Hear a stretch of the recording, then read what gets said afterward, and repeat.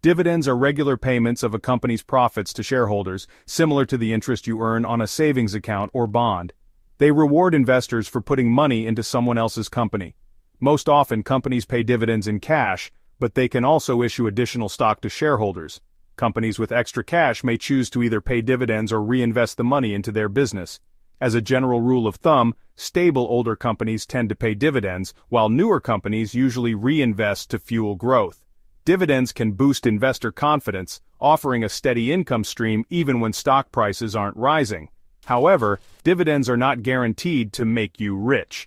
The average dividend yield is typically 1 to 2% per year. For example, if you own 10 shares of a company paying a $1 dividend per share, you would earn $40 annually if dividends are paid quarterly. Some companies offer dividend reinvestment programs or DRIPs, where dividends are reinvested to buy more shares, often at a discount. These programs allow you to grow your investment passively. There are two types of dividends, qualified and unqualified. Qualified dividends are taxed at long-term capital gains rates, while unqualified dividends are taxed at regular income tax rates. Dividends are also paid by other investments like index funds, ETFs, and bonds.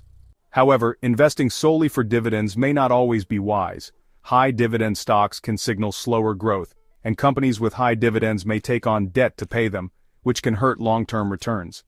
Always remember, real wealth is built when you invest for the long term, making the most for every dollar you invest over the lifetime of your investment. It might be a better decision to invest in a non-dividend stock that will continue to go up in value over 50 years than to invest in a dividend-paying stock that will cease to exist in 5 years. If you're looking to start investing in the stock market but you're not sure which companies to invest in, I have good news. I recently discovered a high-quality stock-picking service. Click the link in the description, and I'll send you one of their newsletters for free. It comes with 5 free stock recommendations.